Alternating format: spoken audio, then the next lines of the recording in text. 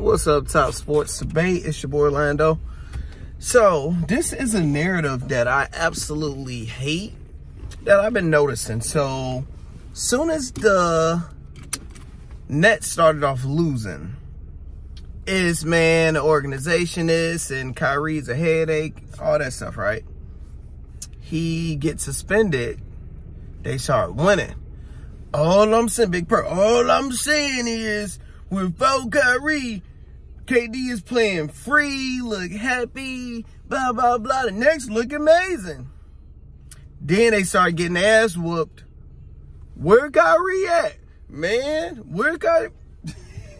Have y'all noticed that crazy thing? So it's like, do y'all want Kyrie? Yes or no? I just noticed that with all of the reports. So now I see, everybody, the Nets got blown out to, Sacramento yesterday. And all the reports going crazy. Like, man, when is Kyrie coming back? And you got Max and everybody. I'm Jewish, man. They went too far. Let them come back. Let them come back.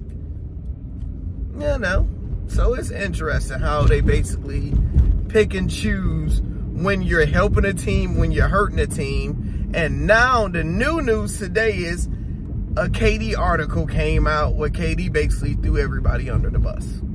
So now it's KD drama. That team is just a whole shit show combined. But what's y'all thoughts about that?